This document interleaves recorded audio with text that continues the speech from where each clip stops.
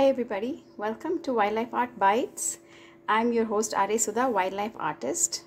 Today I'll be doing this lion-tailed macaque mother with child photographed by Mr. Shailesh of Shailesh Pictures. As I start on the sketch, I'd like to just give you a few small bites about this fascinating and most endangered primate. It lives in the Western Ghats between 100 and 1500 meters. It's found only in India in the tropical rainforests and mountainsides. According to some reports, there are less than 2,500 wild and around 400 in zoos in the whole world. They are mostly in the Western Ghats in the states of Karnataka and Tamil Nadu, in Kudremukh, Sharavati and such wildlife sanctuaries.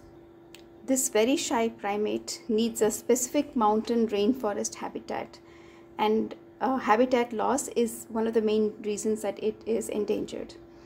Its main outstanding feature is its silver white mane that surrounds the head from the cheeks to the chin. This is the most visible and outstanding feature of this beautiful primate.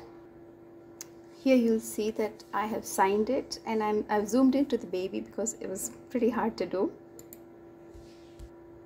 And I spray it, and here you'll find the finished picture. Join me next time for more wildlife art bites. Bye bye.